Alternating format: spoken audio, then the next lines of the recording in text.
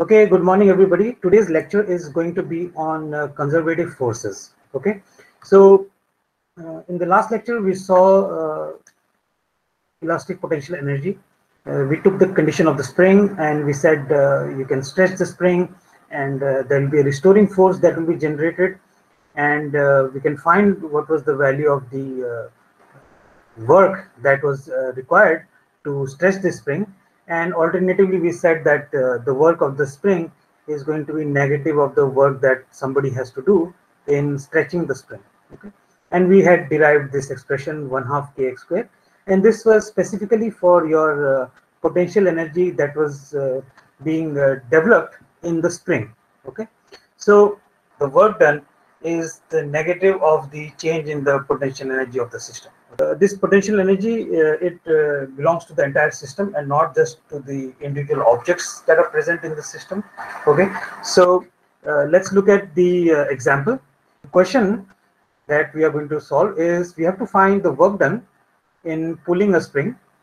Okay, and we are going to pull the spring from 20 centimeters to 0 centimeters. Okay, so this work done is going to be the work done by the spring. Okay, so it's not going to be the work that I have to do. Okay, so and we have been given that the spring has a spring constant of 500 newtons per meter, and remember, work done by the spring is again you have to stretch it between two positions, x1 and x2, and that is just force times the displacement, and we know that the force of the spring is minus kx, and x1 to x2 is the position, and we are doing dx, and if you do that you get minus k x square by 2, and then you have to evaluate between x1 and x2.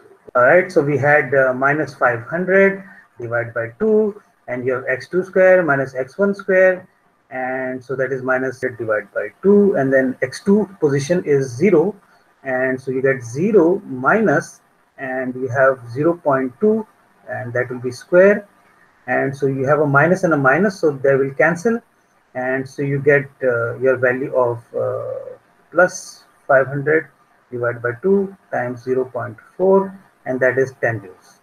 Okay, excellent. So that is the work done by the spring. It should be a positive value. So until now, we have looked at these cases of your spring and your gravitational force and your other cases as well, which will come up later in the course, like we might have electric force or magnetic force. So we need to characterize them in a much formal way. And one way to look at these forces is by classifying them as whether they are conservative or non-conservative forces. Okay, and by definition, a conservative force is a force in which the work done by the force, it depends only on the initial and the final conditions. Okay, and it does not depend on the path taken between the initial and the final positions of the mass, right? So remember, we were talking about work done is force times displacement, so there is a displacement term there, and what we are saying is that we only care about the initial and the final positions. We don't care about the path of that displacement.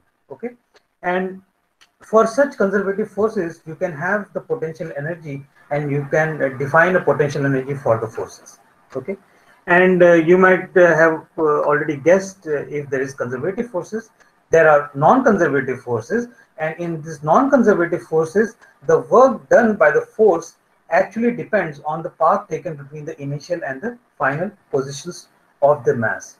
Okay, and in such cases you will not be able to define a potential energy for the force, right? And a common example of non-conservative force is friction. Okay, you have probably have never heard about what is the potential energy of friction, right? Friction is just a force, and there is no potential energy or kinetic energy of friction, right?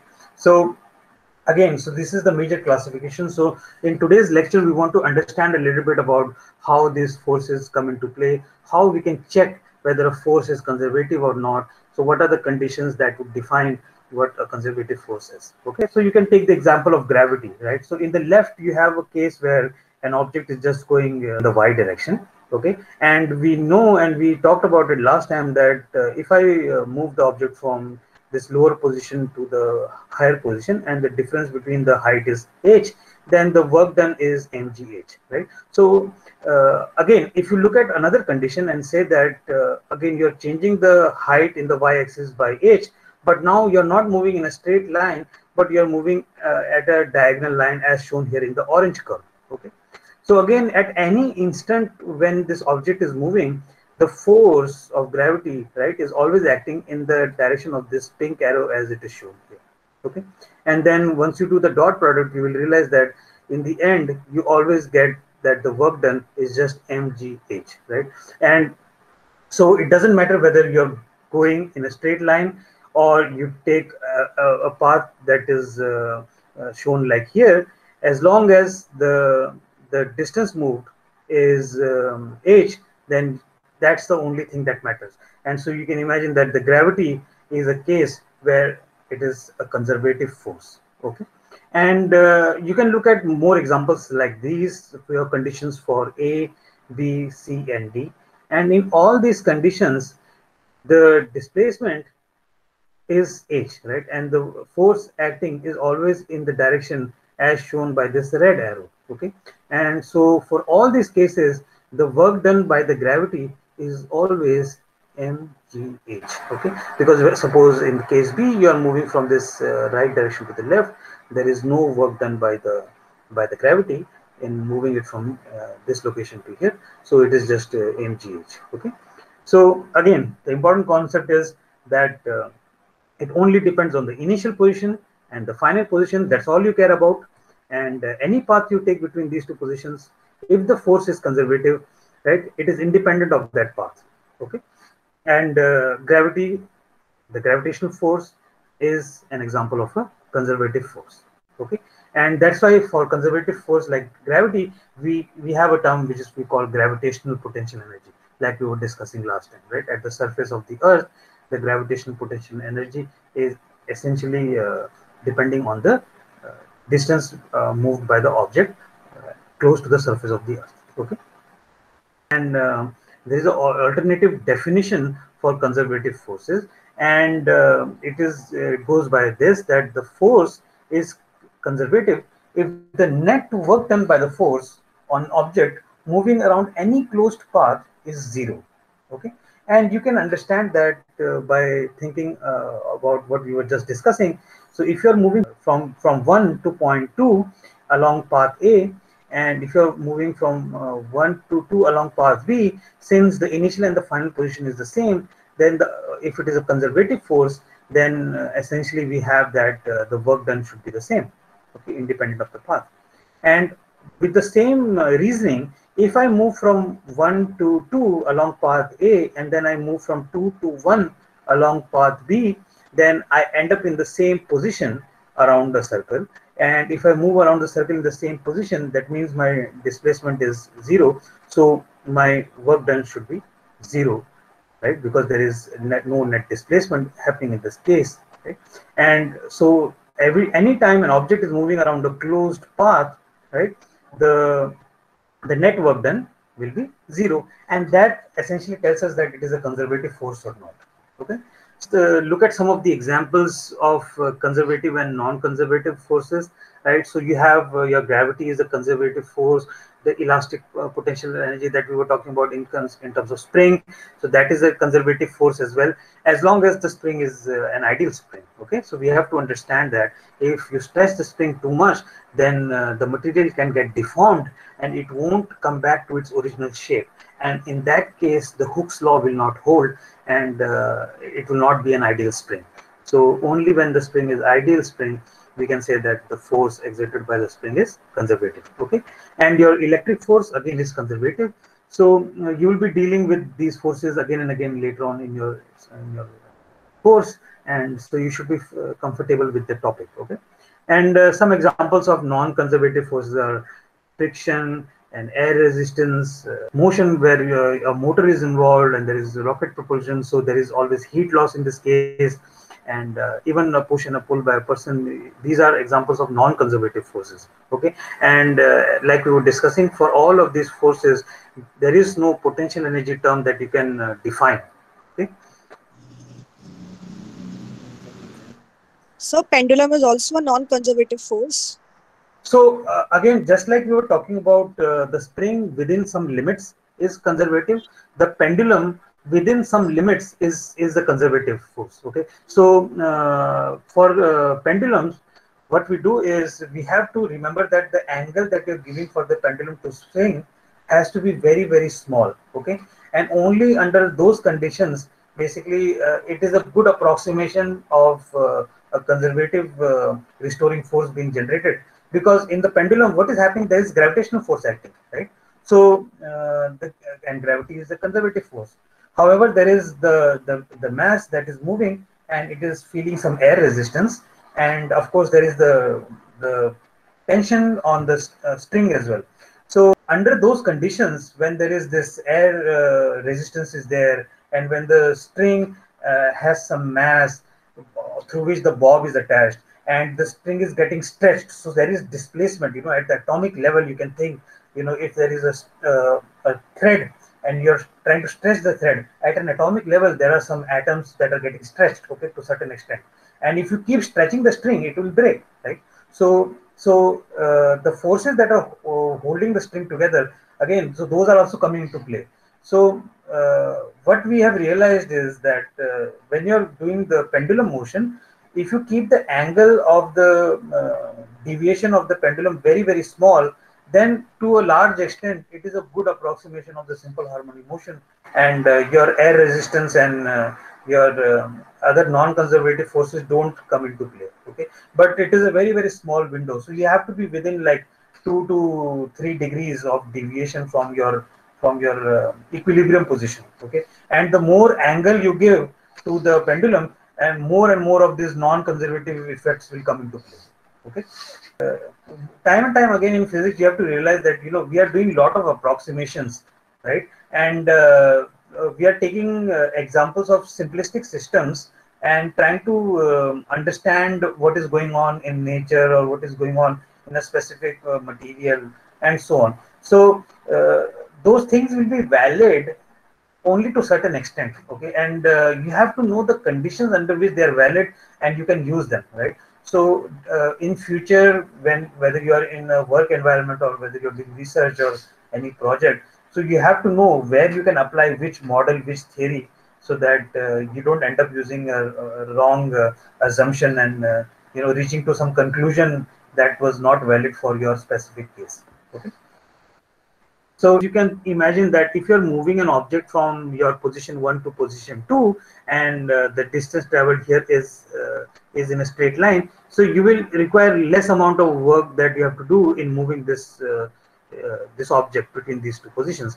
However, if you're going in this semicircular path, then you're following a longer trajectory, and so the path taken is longer. So you will have to put in more and more effort, right? Because if the friction on this floor is exactly the same everywhere, so it would matter whether you're moving just in a straight line, or whether you're taking a different path, right?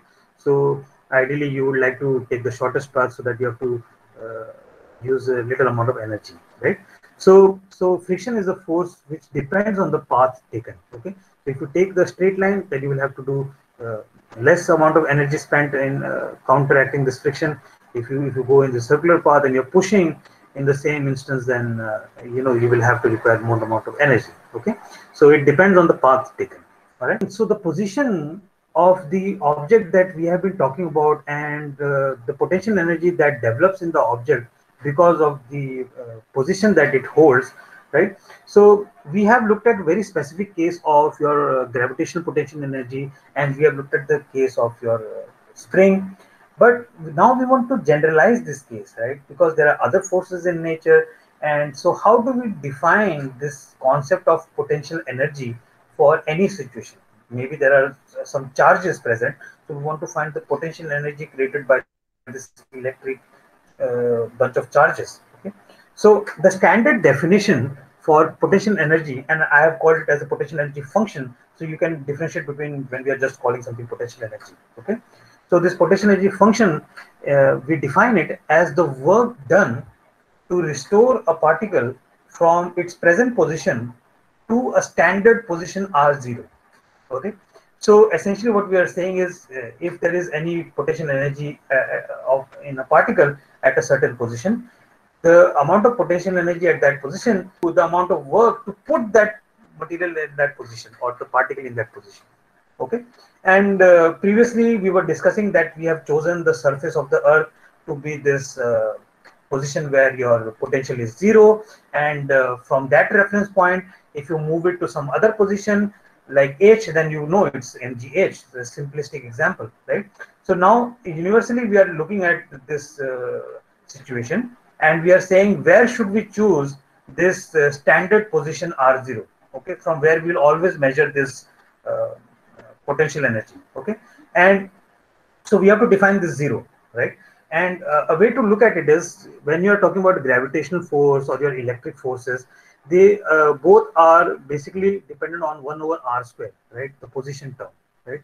You have g m1 m2 by r square, and even in electric force you have kq by r square. So this 1 over r square term, right, as r is increasing, that value will go down and down, and it will eventually go to zero as r is going to infinity, okay. So if you're looking at gravity acting on an object at a very, very far position from where you are, right? So essentially you are not giving any gravitational force to the object because the distance is very, very far away. Okay, so that's how we try to define the standard position. That let's assume that at infinity from let's say Earth, right? This force that is acting on an object, whether it is gravitational force or electric force, will be zero, right? And hence the potential energy at infinity is zero. Okay, so if you look at the formula that we say, the potential energy U will be equal to your integral of r to r0, right? Your present position is r, and you want to move it to a standard position r0, and so the work done would be your f dot dr, right? The force that is required to move the object from r to r0, right? So again, we are universally taking that r0, the standard position will be at infinity. So you can just replace this r0 here to infinity. Okay. And so your expression will become u is equal to integral of r to infinity f dot dr. Okay. And if you change the terms from r to infinity and inverse them, then you will have a negative sign. Okay. So you can also write that u is minus of infinity to r f dot dr. Okay. So just like we were saying before, if we are moving an object from zero position, that is surface of the earth, to some height h, then it is 0 to h and f dot dr, right? Now we are saying that the zero position is infinity. Okay, so now it will be infinite integral of infinity to r f dot dr. Okay, so this is a way of defining the potential energy for any case. Okay, so it's a universally applied situation and universally applied formula. Okay, so it's important to understand that we have taken this convention that the potential energy at infinity is going to be zero, and infinity means that the r position from where you're looking at the particle is very, very large. So essentially there is no effect happening at that far away position. Okay, whether it is the effect from electric forces, whether it is the effect from gravitational forces, or some other force that you might think of. So it applies to all of them. Okay. So, alternatively, you can say that the potential energy of the particle at the position r is given by the amount of work done in moving it from infinity to that point. Okay, we can use this potential energy function, and we can try to develop a relationship between the force and the potential energy function. Okay, so let's try to do that. In the general case, u will be minus of infinity to r f dot dr. Okay, and we are saying that f here is a conservative force, right? Because only for conservative forces you can define this potential energy term.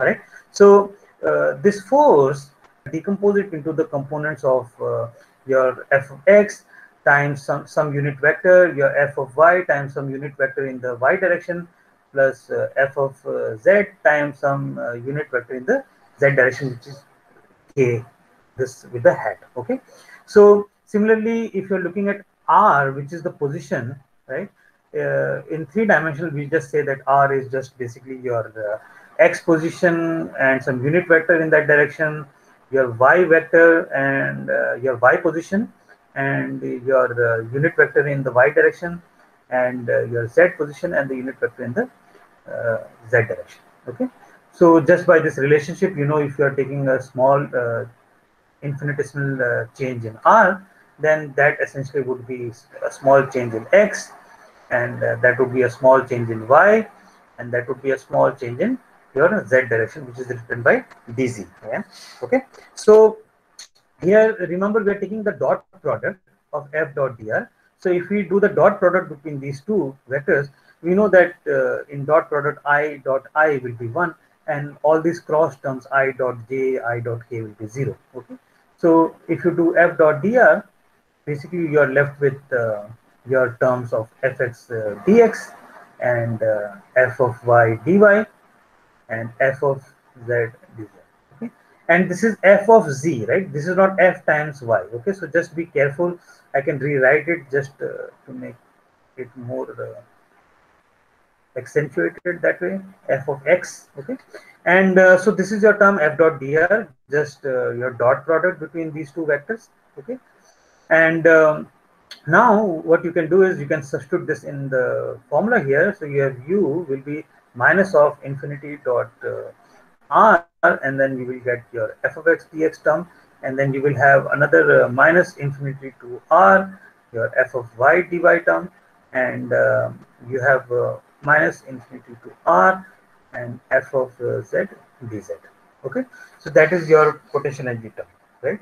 So again, here what you're doing is when you're doing f of x dx, essentially all you have is your x values. Okay, and here all you have is the y values, and all you have here is your z values, right? So you have essentially isolated the components in the x, y, and z direction. Okay, so if I take a partial derivative, okay, so let me take a partial derivative, that is I am only taking the derivative with respect to x. Okay, so what that would mean is if I take the derivative of this f of z term, or f of sorry, this should be f of y.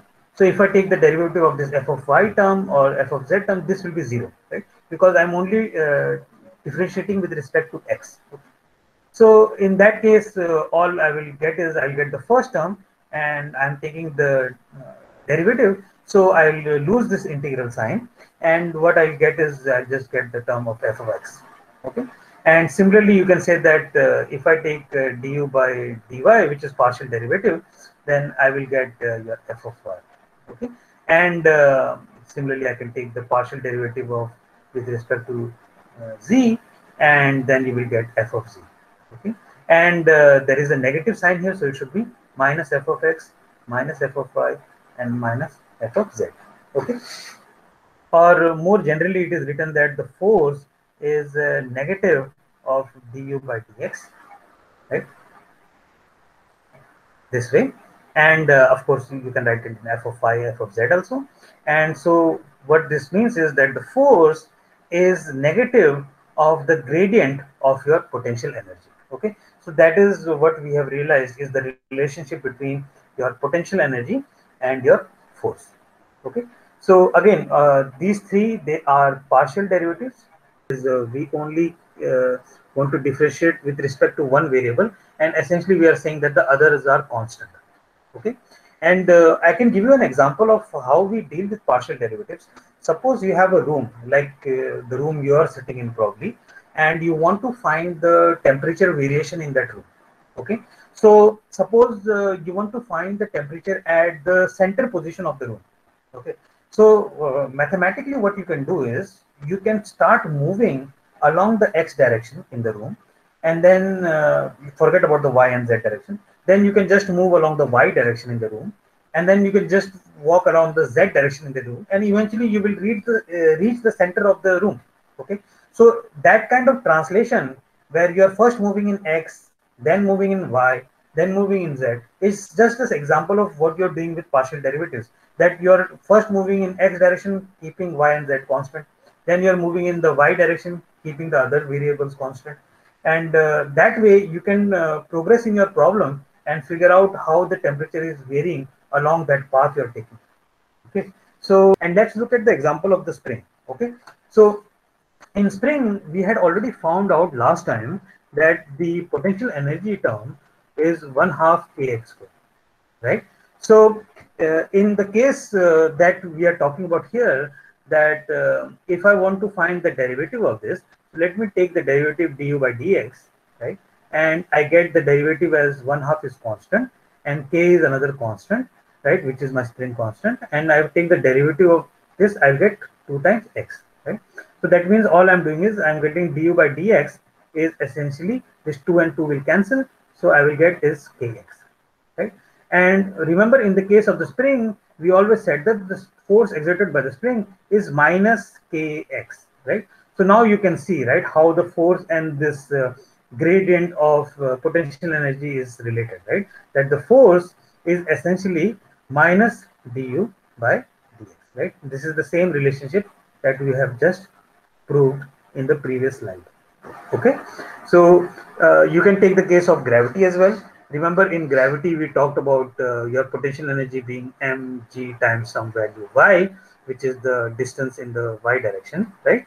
And if I take the derivative of this, which is du by dy now, so I will get basically m times g, and dy by dy will be 1. And now again, I know that the force exerted by the gravity was your minus mg, right? Because if I'm moving from position 1 to position 2, so I'm moving away from where the gravity is wanting to move the particle, right? So that the gravity will exert a negative force. And now again, in the same case, we have that the force exerted by the gravity, right, is negative of this differential of the function of your potential energy. Okay, so that's a very important relationship to remember of how force and your potential energy are related to one another.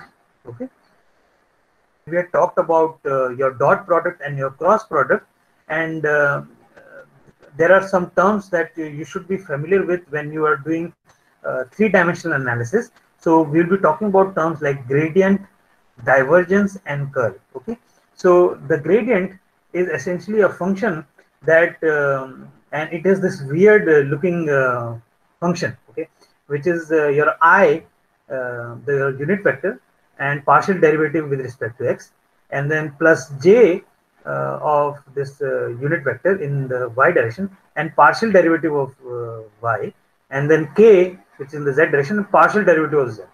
Okay, if you're finding the gradient of any function, so gradient of any function t would be I, which is a unit vector, t by dx of that function. So t is a function we are taking, and then it will be j, and then partial derivative of the function with respect to y, and k, partial derivative with respect to your z. Okay? So we'll talk about what this gradient means, and we'll do a short example to help you understand what this is. Okay.